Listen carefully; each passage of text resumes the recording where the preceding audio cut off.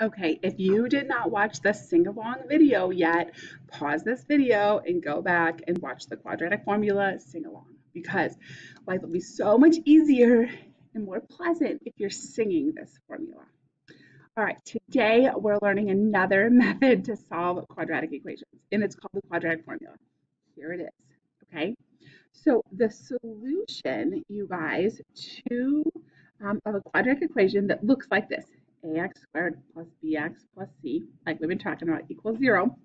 And a can't be 0 because otherwise you wouldn't have an x squared. So whenever you have an x squared, then you can do it by solving this problem, this plugging it in, and you can use your calculator, but I want you to understand it's negative b plus or minus the square root of b squared minus 4ac, the square root of that, all over 2a. I wish I could sing. I can't, so I won't sing to you, but I really want you to watch that video. Okay, so a couple of things we should know about this formula.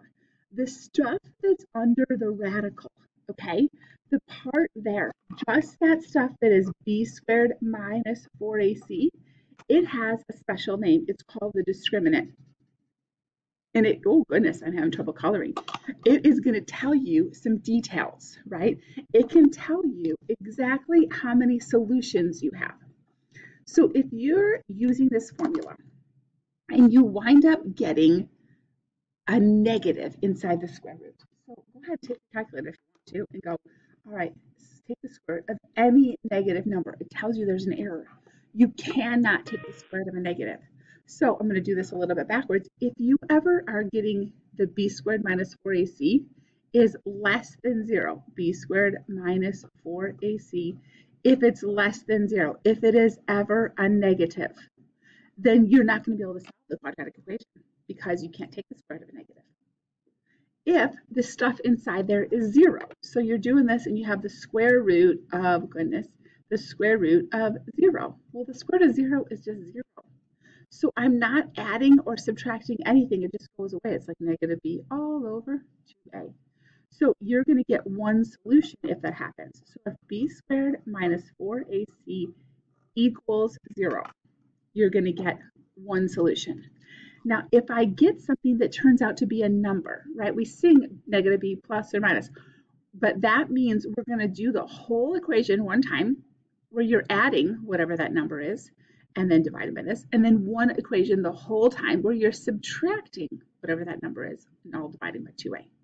So if you ever have the b squared minus 4ac and it is greater than 0, you're basically adding something and subtracting something in the process of getting the formula.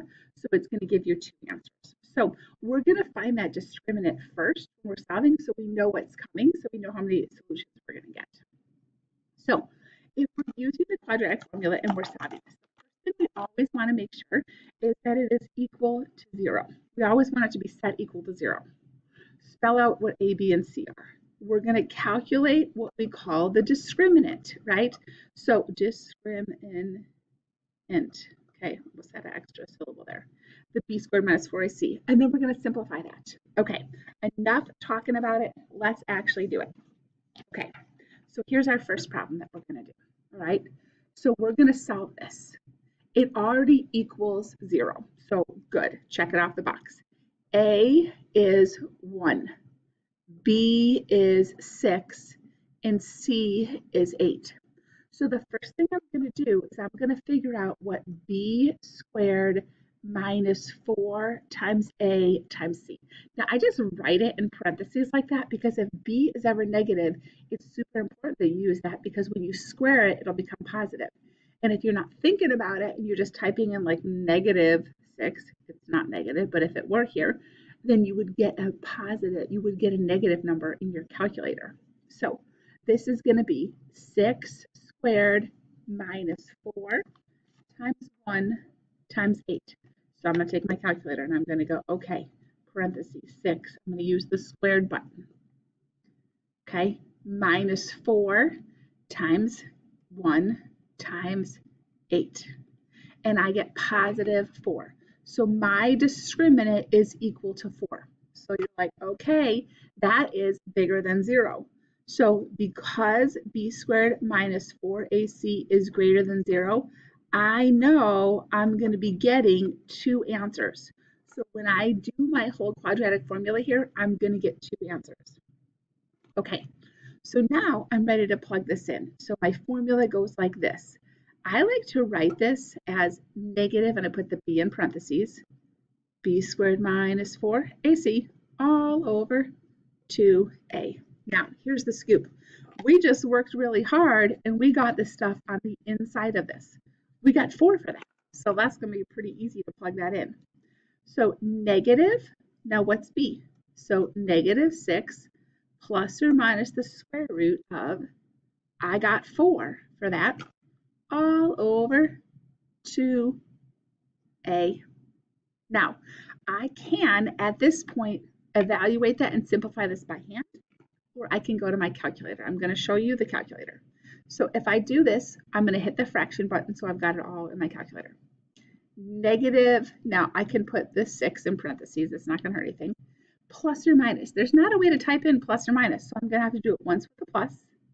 Square root of 4. Then I'm going to arrow down 2 times 1.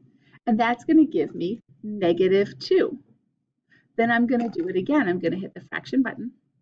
Negative 6 minus the square root of 4. So I'm doing the same exact thing, once with a plus and once with a minus, because that's what plus or minus means. You got to do it 2 times. All over 2 times 1. And I'm going to get negative 4. So those are my answers. Now let's talk about doing that without the calculator. I've got negative 6 plus or minus. I know the square root of 4 is 2 all over 2.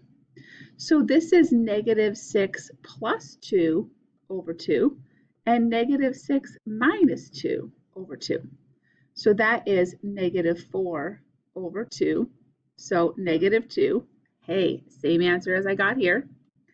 And it is negative 6 minus 2 is negative 8 over 2, which is negative 4. Again, same answer as I got here. And I'm okay if you're using the calculator because this is scary looking, but I also want you to understand how to simplify it. Okay, that was it. That's the quadratic formula. So now you know what's going to happen? We're just practicing it. So again, this one doesn't equal 0. So I have to move the 15 over. That's what I do first. X squared minus 2x minus 15 is equal to 0.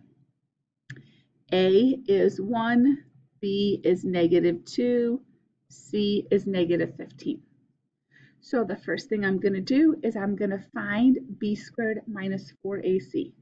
So I'm going to do b squared minus 4 times a times c. Negative 2 squared minus 4 times 1 times negative 15. I'm going to go to my calculator.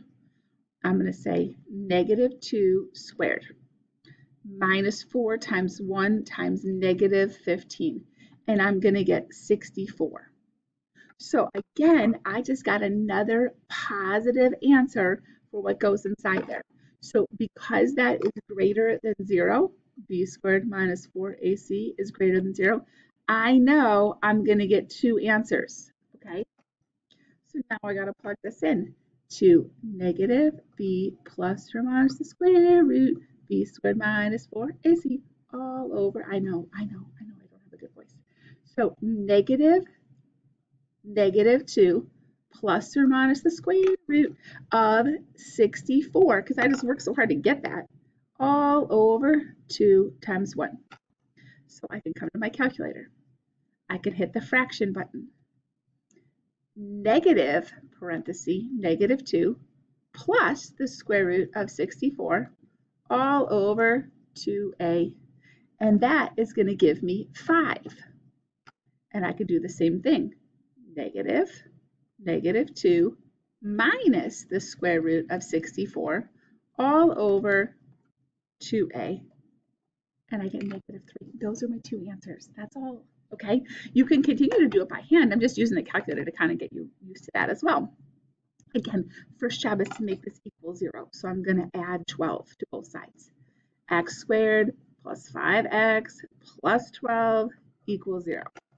So A is 1, B is 5, C is 12. So I'm going to do my b squared minus 4ac. 5 squared minus 4 times 1 times 12.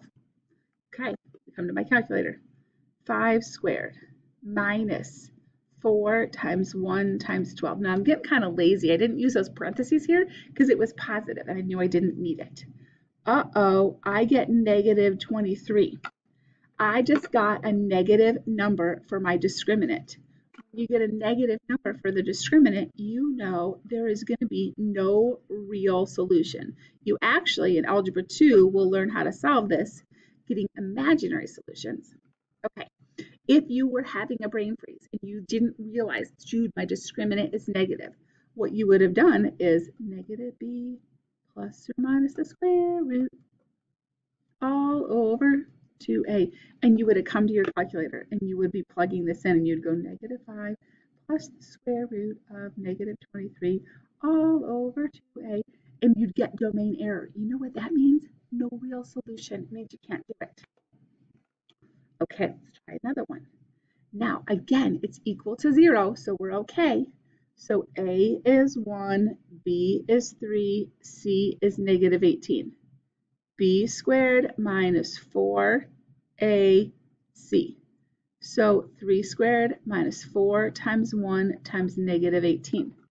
I plug that into my calculator and I'm going to get positive 81. You know what that means? When I get that for my discriminant, it's greater than 0. So that means I'm looking for 2 answers. I'm getting 2 answers here. So all right, I'm ready to plug this in. Negative b plus or minus the square root of b squared minus 4ac, which is the 81, all over 2a. And I plug that into my calculator, and I'm going to get negative 3 plus 9, which is positive 6, over 3, over 2, which is 3. Then I'm going to do negative 3 minus 9, which is negative 12 divided by 2 is negative 6, and there it is. There's my 2 answers. Okay, now this time a is not equal to 1. That's okay. So a is 2, b is 7, c is negative 15. B squared minus 4ac all over, so 7 squared minus 4 times 2 times negative 15. I am going to get positive 169. Now today I keep getting these really nice radicals that are simplifying so beautifully. It's not going to happen forever. Negative b plus or minus the square root. We just worked really hard to get that 169. All over 2 times 2. Okay? So square root of 169 is 13, right? So I worked hard to get that. So it's negative 7 plus or minus 13 over 4. So negative 7 plus 13 over 4 is going to be 8 over 4, which is 2. And negative 7 minus 13 over 4 is going to be negative 20 over 4, which is negative 5. Again, you can go use your calculator or you can work that out by hand. Okay, this example, again, you have to move it over if there's something on the other side because you have to make it equal 0. Remember, that's the first step. You can't do this unless it equals 0. So, oh my goodness. All right, don't be scared. Negative x squared minus 5x minus 2 equals 0. It's fine. A is negative 1. B is negative 5. C is negative 2. Now, in theory, if you wanted to multiply everything by negative 1 and change the signs, mathematically that would be equivalent and you'll get the same answers. But you don't have to stress about that. Right now, we're just going to do this. We've got our A, our B, our C. So we're going to figure out our discriminant. It is going to be negative 5 squared. B squared minus 4, A, C, all over. No, it's not all over. The discriminant. Sorry, I get carried away with my singing. I'm going to get positive 17, which means once again, I'm going to get 2 answers. We didn't do any today where you get 1 answer, okay? So if you got the same number twice when you were doing this, if you're adding or subtracting, that will be 1 answer. So now I'm ready to plug this in. So I'm like, okay, I've got this. Negative b. So I put the negative and then I put the b. Plus or minus the square root of 17 all over 2 times -1. Now, this is a lot. -5 is a +5, plus or minus the square root of 17 all over -2. Now, it's kind of awkward to put this negative in the denominator. So if I put it in the numerator, it's like I just make this negative. The plus or minus would become minus or plus. So it's the same as -5 plus or minus the square root of 17 over a +2. Now, let me show you what happens with the calculator with this one. If I am plugging this in and I'm using my fraction button, I would be typing this in here. -5 plus the square root of 17 all over 2 times -1. Now, when I do this, the 17, the calculator is going to put the radical first. That's okay.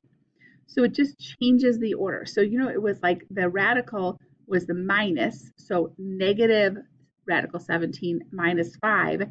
It's the same thing. It's just flipping that around, okay? And when I do that again, because you have to do it twice, -5 minus the square root of 17 all over 2 times -1. It changes it around. It puts the radical first, so it's radical 17 minus 5. So what's changing is the plus or minus that's in front of the radical. So if you're switching the order of these, that's okay. So either way, as long as you have the plus or minus with the square root of 17 minus your 5 over 2, it means the same thing. Okay, now remember this. Since there's no real number that is the square root of a negative, right? Because we didn't have one of those happen here, the equation is going to have 0 solutions. I guess we did have one that happened right here when I was trying to take the square root of a negative. So I'm just reminding you, sometimes that's going to happen. All right, hope you are doing well. Day 1 of the quadratic formula.